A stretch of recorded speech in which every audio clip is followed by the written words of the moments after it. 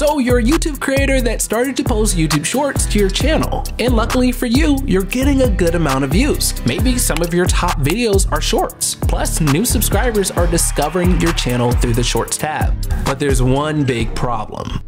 All of your success with shorts don't seem to carry over to your long form videos. I mean, look at this. Does this happen to you? While your YouTube shorts get a good amount of views and subscribers, your long form videos seem unaffected by all the success happening around them. What's going on?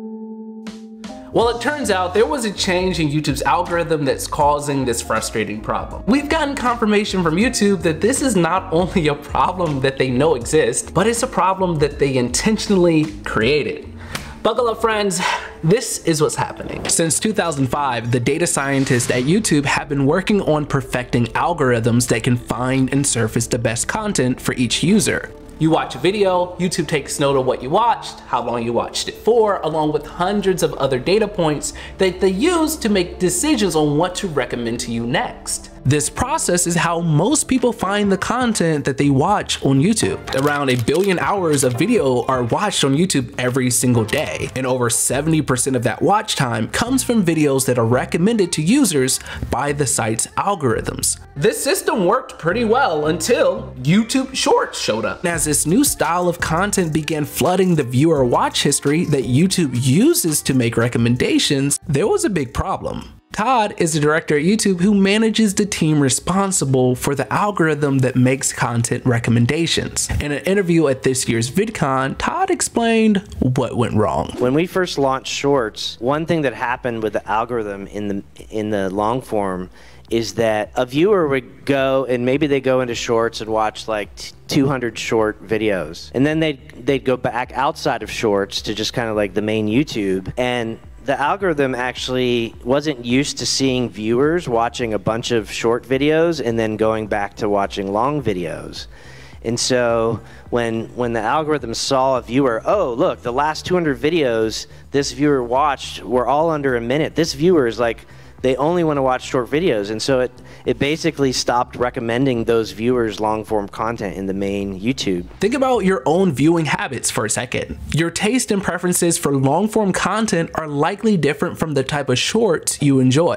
And since YouTube's algorithm couldn't make that distinction, it made recommendations outside of YouTube Shorts that were totally wrong. People were angry. So what did YouTube do to fix the problem? Viewers, started complaining to us, and that one of my jobs is to listen to what viewers are saying.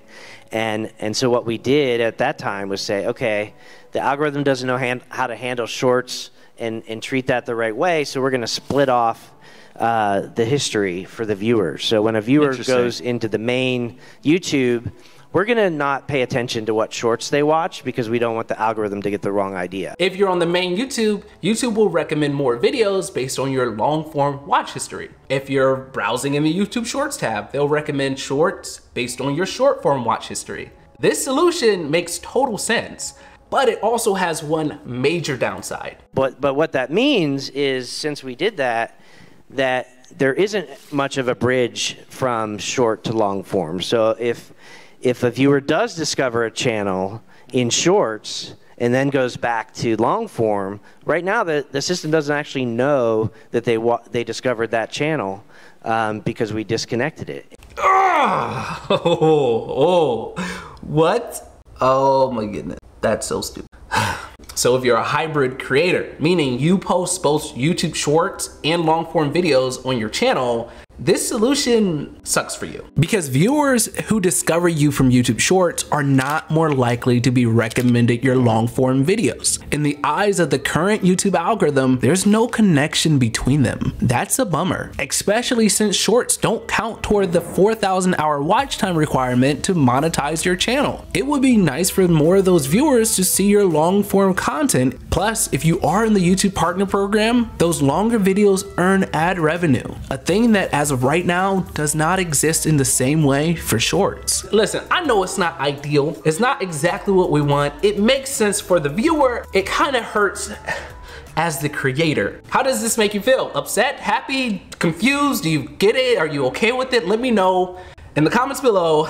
the like button. But hey, YouTube's working on it. One of the things the team's working on right now is building that bridge back in. Todd and his team are aware of the problem, and they're actively developing a solution that makes sense for both creators and viewers. But the solution could take a while. With over 1.5 billion viewers on Shorts, bridging that gap is no small feat. Here's the thing. You don't even need YouTube Shorts to help your long form videos get views. In this next video, we talk about 3 things you can do to 10x the amount of views you're getting on your YouTube videos without using Shorts. Love you all, smash the like button, and keep creating.